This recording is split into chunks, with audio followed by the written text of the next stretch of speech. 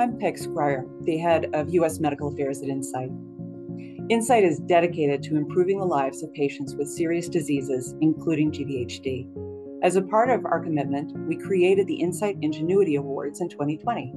We fund 2 innovative initiatives annually, one up to $35,000 and another up to $100,000 that address specific needs for people impacted by GVHD, including patients and their providers. Applications can be found online at incyteingenuityawards.com/GVHD. The first step is to submit a letter of intent that includes a general description of the proposal.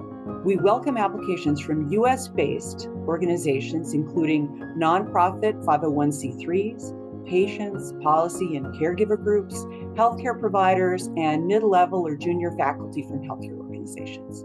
The applications are evaluated by an independent judging panel of 5 people, consisting of advocacy group leaders, physicians, nurses, patients, and/or social workers. They'll select one recipient per award based on specific pre-established criteria. We're looking for innovative project ideas that provide solutions to challenges faced by those in the GVHD community.